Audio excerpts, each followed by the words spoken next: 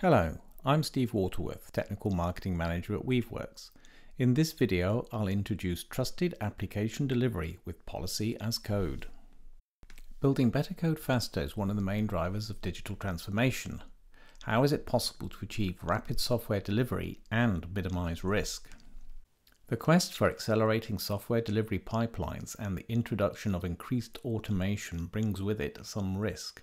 Immediate delivery of new features and fixes brings significant benefits. The risk is that any misconfiguration is also immediately deployed. To mitigate that risk, guardrails in the form of policies can be utilized to perform automatic checks at multiple points in the delivery pipeline.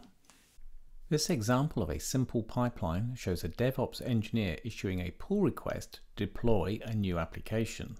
This will consist of numerous Kubernetes manifest YAML files. Even though the pull request will go through peer review for approval, humans are fallible and misconfigurations are easily overlooked. The changes are merged into the monitored branch and immediately deployed to Kubernetes clusters, potentially causing problems. Policy guardrails can protect against misconfiguration in three main areas. Security, for example, checking that containers only come from approved registries, that they are not running as root or in privilege mode. Resilience, checking that the health probes are defined, resource limits are set, and that there are a minimum number of replicas defined. Coding standards. Each enterprise has their own standards for labeling and annotating Kubernetes entities. Custom policies can be defined to assure that these standards are adhered to. Looking at the simple pipeline again, policy checks are enforced when the pull request is created, flagging up any violations. Checks are also performed when the manifests are applied to Kubernetes. Entities with violations cannot be created. Policy enforcement ensures that the Kubernetes cluster remains secure and stable. Trusted delivery with GitOps brings many benefits to your organization. There is nothing new for your DevOps engineers to do. Everything is driven by their normal Git workflows. Configuration is automatically checked for policy compliance on commit or pull request creation. There are over 100 predefined policies covering many industry standards. These are built on the Open Policy Agent standard using the Rego language. It's easy to add your own custom policies using the built-in Rego playground to validate your code. Trusted delivery with GitOps enhances security and aids conformance to industry regulations with audit reporting and breach alerts. The Kubernetes Policy Administration Controller prevents manifests with violations from being applied.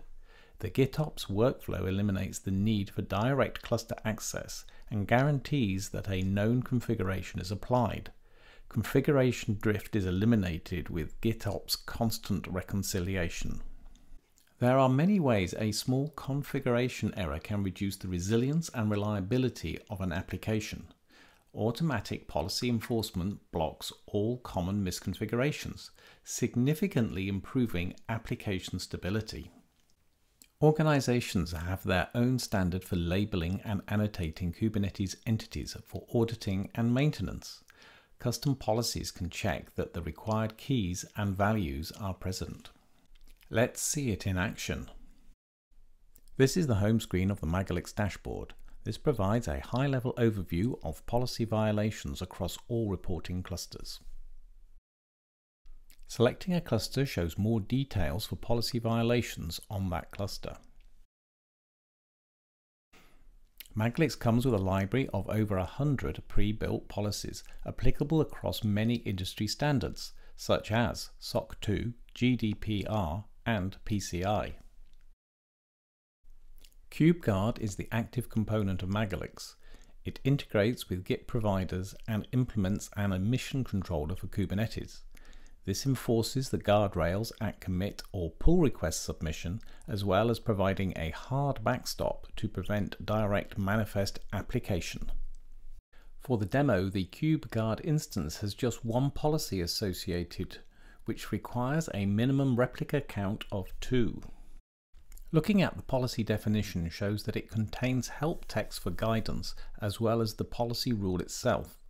The rules engine is built on the open standard Rego. I have already used GitOps to deploy my simple application with a policy-friendly replica count of 2. Using Lens to inspect Kubernetes, I can see my 2 pods are running. Now I'll edit the manifest in Git and set the replica count to a policy-busting 1. Rather than create a pull request, I'm going to try and beat the system by merging straight into main.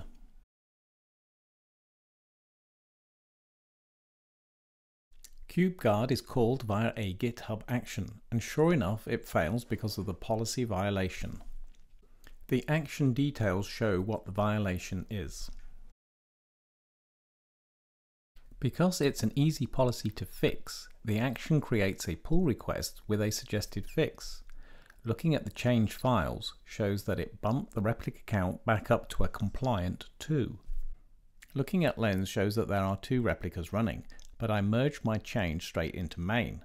Surely GitOps should have applied that change immediately. Yes, it did, but the KubeGuard admission controller prevented that change. At the terminal, checking the status of the pod info application shows that GitOps did attempt to apply the change that I tried to sneak through. However, KubeGuard did its job and blocked the change. Back at the pull request, I'll edit the deployment manifest and bump the replica count right up to 4.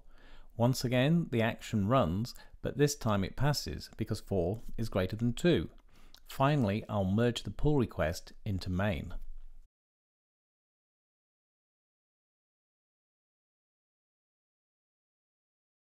Back in Lens, the change is applied by GitOps and there are now 4 pods running as desired.